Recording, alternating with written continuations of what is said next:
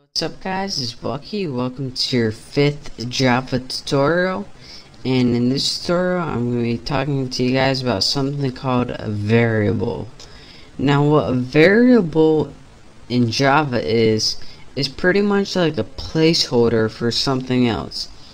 Now if you remember from math class back in like 7th grade or whatever, whenever you had a variable and it was usually named something like x, you could have it set to a value like 73, and then whenever you used x in a program or a calculation or something, x would take the value of 73.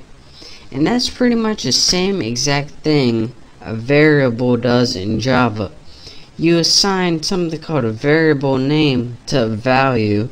Then whenever you use the variable, people know that it's not really the variable, but it actually stands for that value. So let's go ahead and make one of these in Java. Now to make one of these in Java, the first thing that you need to do is tell Java what kind of variable you're going to be working with. And there's a bunch of different kinds of variables you can work with in Java. You can use integers like 3. You can use integers with decimal points like 3.14.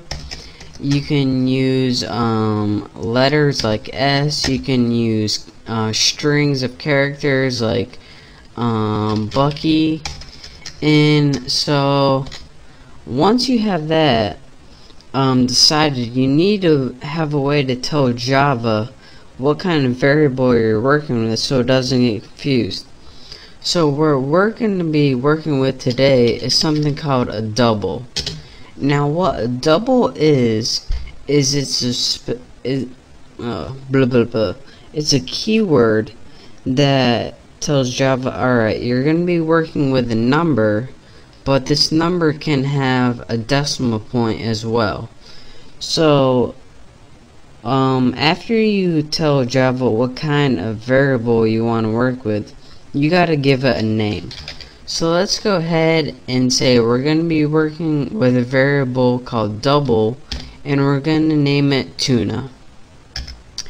Now after you have a variable called tuna, you need to give it a value. So go ahead and write tuna, which is the variable name, and then go ahead and press equals. Now what equals is here is something called the assignment operator, and what it does is assign a value to tuna. So what value are we going to assign to it? Let's go ahead and write 5.28. My favorite number, 5.28. So here's what we did so far. We told Java that we're going to be working with a variable called tuna, and that is going to be a double, meaning that it has numbers on both the left and right hand side of the decimal point. Again, an integer is only a whole number like 8, 10, -4. And a double has a fraction like 5.28, 8.18. So again, we told that tuna is a double. It has a fraction. Next we said, alright, what's the value of tuna? Well, here's the name, here's the assignment operator, and here's the value. Tuna equals 5.28. Now we have a variable that has the value of 5.28 that we can throw into any Java program. So let's go ahead and do that. And how we do that is just like we did before. Just print it out on the screen. So let's go ahead and write system. Let me type it right. System.out.print. And in your parameters, instead of typing a string of text like this is a string, all we have to do is type the word or the name of the variable, such as tuna, and that would print tuna out on the screen. Don't believe me? Let me show you guys. Let's go ahead and run this. And as you can see down in our little run box, it has the variable 5.28. So that is how you write variables out on the screen using Java. And another cool thing that you can do with these variables is, in the last tutorial I showed you guys how to write strings of text on the screen.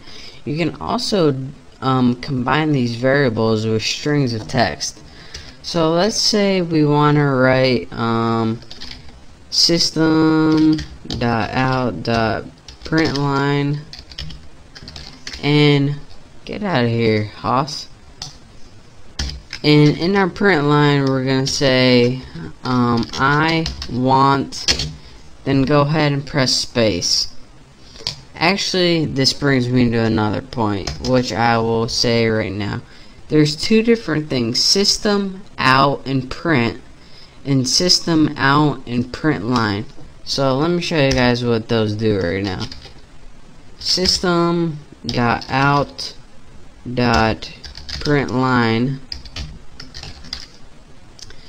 and let's go ahead. So what's this saying right now?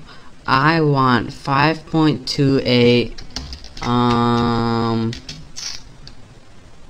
what do you want? 5.28 movies. I want 5.28 movies.